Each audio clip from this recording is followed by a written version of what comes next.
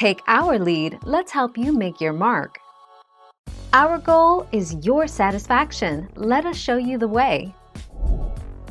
The bail forfeiture is that situation when the bail is released to the court without being able to do any future repayment.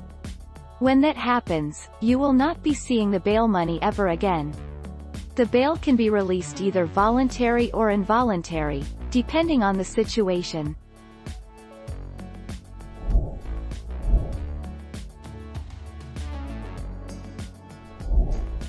Take our lead.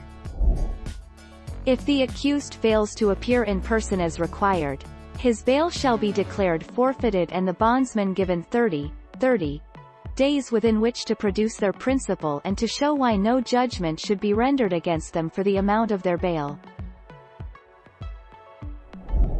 Thank you for watching. Please subscribe and hit the bell notification.